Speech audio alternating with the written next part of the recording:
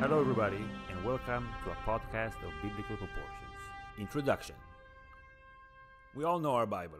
God created the heaven and the earth, and Adam and Eve, and flooded humanity, except for Noah, and delivered the people of Israel from their enslavement in Egypt, and made kings out of Saul and David and Solomon.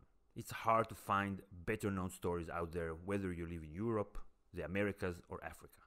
Still, in the 3 millennia that have passed since these tales first came up, they have been modified, edited, and filtered through translations and mistranslations.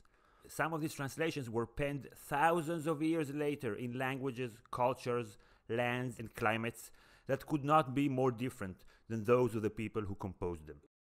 And this is crucial because it's language, culture, land, and climate that breed the context and the basis for any story, really. If by some divine miracle, aliens living in a distant galaxy get their hands on a copy of this book, and they attempt to read it through their alien point of view with their weird climate, bizarre language, and eerie culture, they would most surely miss out on so many elements that make the biblical tales so iconic and memorable.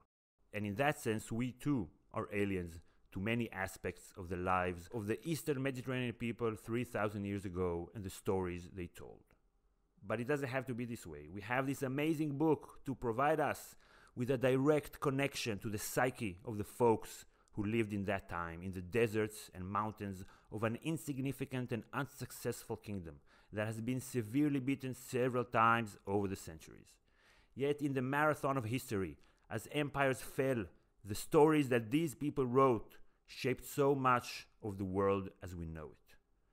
This is what excites us most of all about this podcast. The Bible was and still is relevant to our lives, whether we like it or not. So in this podcast of biblical proportions, we will attempt to get into the mindset of the people who wrote and listened to these stories, their life experiences, their creative imagination, their knowledge of the world. They didn't have as references Sophocles, Shakespeare, or Dostoevsky, but rather the Akkadian, Sumerian, Babylonian, and Egyptian cultures that surrounded them with their archaic social norms and understanding. And they're sometimes similar, sometimes complementing, and sometimes competing deities. We will get to know the world around them, the history and geopolitical and social orders, and their very minimal scientific knowledge on which they based their explanations of the world. We will go over the stories of the Bible one by one, in the order in which they appear in the book, while immersing ourselves in the reality of the time. Hopefully, this project will bridge the gap between the biblical stories as they were written and how we remember and understand them today. Hi, Omri. Hi, Gil. So how can we know what goes through their heads? It's not that simple, but all we need to do is read the text and extrapolate from it. Now, the advantage, if I may say so, of our podcast is that we are not biblical scholars. Both of us didn't study in a university. We're quite amateuristic. We did study in the university, but not the Bible. Yeah. We are not biblical scholars, but we are writers. And if you take that as a fact that the Bible was written by people, if you understand those people, like you understand their minds, like a writer tries to understand the mind of his or her characters when they write it, you can extrapolate and know more about the time that they lived and make it more alive. I like to think about it as if you watch a movie, a Hollywood movie from the 50s, you will have this kind of misconception that people actually spoke like they speak in the movie itself. Your mind, the representation of that period of time in history, will be tainted or colored by the images that you see in the cinema. And the best example for it is the 50s movie's 10 Commandments. All of the characters there are very theatrical. They don't speak like people. In the context in which this movie was made, the 50s, the reaction from the crowd was very positive because that was how movies were made. Back then. Compare that to a 90s film, for example. You'll watch like an Academy Award-winning film from the early 90s. So the industry itself and the mainstream audience, like the casual, not a film buff viewer, we'll see that movie as a good movie. But now try to watch a movie like Dances with Wolves or The Last Mohican. It will look strange because movies evolved in terms of how real they portray their character. And how they portray reality. Exactly. So what we would like to do in this podcast is some kind of guided imagination, not in terms of meditation, but in terms of we would like you to imagine the biblical world that up till now you imagined it as something very filled with pathos and theatrics and people who legendary people who speak in English. By the way. Imagine it more like The Wire, more like people who are people always. And this podcast is by two writers, and it's from the point of view of the writers and the listeners. So things that are mistranslated, they are not only mistranslated because of the move from Hebrew, Greek to English, but they are mistranslated because of the 2,000 years and 3,000 years that went by after the people who wrote it and listened to those stories. So, Ega, to that point, it's important to say, we live in Israel, live in Tel Aviv. We are Hebrew speakers. Yes, we have bad English. We're going to talk about the accents in a minute. But we can read the text in its original form, which we are going to do in this podcast, and contrast it with the King James Bible version that was written in 1611, England. And this contrast between the Shakespearean version and the ancient Hebrew text, which we can understand just by reading it, most of it, and then there are tools to decipher some stuff that is harder to understand. So that basis gives also, I think, our podcast an advantage and a deeper insight into how it was written. And maybe deep insight into the people who lived here, because we live here. And maybe it's a very unscientific way of thinking, but maybe there's something in the air.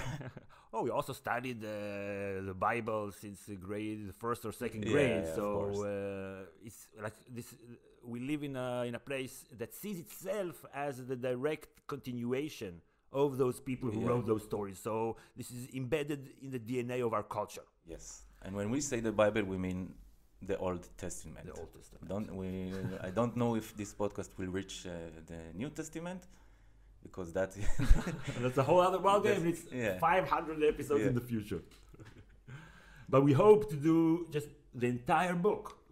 Book. It could be years. It could be amazing. It's really a challenge of biblical proportion that we took upon ourselves. And I hope that you will be patient with our accent.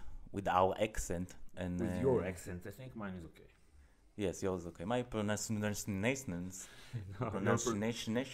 is not that good, but the more episode that we will record, my English will improve. I disappoint myself sometimes. As we're recording this introduction, we already recorded 6 episodes. So 2 episodes about the first creation story, 2 episodes about the second creation story, because there's a second creation story, and then the Garden of Eden and Cain and Abel. We had like very minor audio issues in the first episode. We didn't want to re-record them because we felt the delivery was done well. Yeah. And we hope to keep a weekly schedule. At least that's the plan as of now, to post every week an episode. Let's see if it works. Yeah, that's the ambition. The feeling that you need to get from this podcast is not, we don't have any budget or maybe skill to write a 8-season TV series about the Bible, a realistic Bible portrayal of the times. So imagine it as some kind of a story. Yes, and it works well with the conversation. It's not like the history podcasts that are basically like a lecture. Yes. Obviously, we haven't mentioned this, but the reason that these stories from 3,000 years ago are still relevant is because of the political and historical effect and impact that they had and still have on our culture. So it's not like you're reading the Homeric tales and you can look at it as they are. Here there's a lot of baggage coming in because people believe in God. Yeah, And and they believe in these stories. In these stories, this is the holy book. So we haven't even mentioned it Yes. up to now because we're just like totally not going to look at it this way. Yeah. We're not going to, I don't know, ridicule people Yeah, or who dismiss, yeah. or dismiss people who believe in it. That's fine, but we're giving our points of view, and we're going to look at it as people are reading whatever the Gilgamesh tales or about the stories about the gods of Asgard. Yeah, but the advantage that we have is that if you want to understand more the historical context and the emotional and psychological context and the consciousness of the people who wrote it, you will have to find a Sumerian that lives, still lives in this area, That still sees itself as a descendant of Gilgamesh and the stories of the people who wrote the stories of Gilgamesh. And the religion that Gilgamesh was part of is still relevant in his or her lives. Yes. So and also in like most people's lives, because it's not only Christians but also Muslims. Exactly. So this is like the majority of the world. These stories are still relevant. that's why it's in podcast form, so we won't get assassinated. You don't know how we look. Okay, to cap off the introduction, Omri, what stories are you most looking forward to doing episodes about? As a history buff, I'm very much looking forward for Kings 1, Kings 2. Okay. To me, it's like the most accurate telling of history in terms of the details that are mentioned there. So the history there is more relevant and more real than if you want to analyze the first creation stories and the legends and Noah tales. Yeah. It's not history. So you will have to analyze the period that it was written and not the period that is portraying. Yeah. And in Kings, I think it's more like a recent history, like 200 or 300 years, that was pretty much recorded outside of the Bible. Yes. So you could it's more real to me. I can more imagine it as some kind of a Game of Thrones type of series, or an epic movie, but realistically played by real people and not, Charlton Heston. I'm looking forward to something that is closer to where we are at now. Abraham, Yaakov, Jacob is a very interesting character, a thief and a liar. So I'm looking forward to that. So we're going to have somewhat of a constant recurring disagreement about the quality of the language used in the text. A minor disagreement. You're going to be a little bit more dismissive of the quality. If you want to say dismissive, okay. I don't see it like okay, that. so we'll see it as we go on. I am much more willing to see the beauty in the simplicity of the language, of the text. Mm-hmm. That has, I think, a lot of qualities. Anything else you want to say before we send them off to the first episode about the creation story? We're going to talk about the nature of God. Who is this God? Keep an open mind. I think that if you will connect yourself to their brains, as you say, I think it will give you a totally new perspective about those stories. Right. And you will understand them much more, not in terms of what they are trying to communicate, the religious aspects, the mythology, in terms of like transport yourself to the period that these stories were written. It's a journey. Yes. I think like we feel that we are on a journey, and hopefully you're going to come with us and see all these stories in different ways, look at it as a text.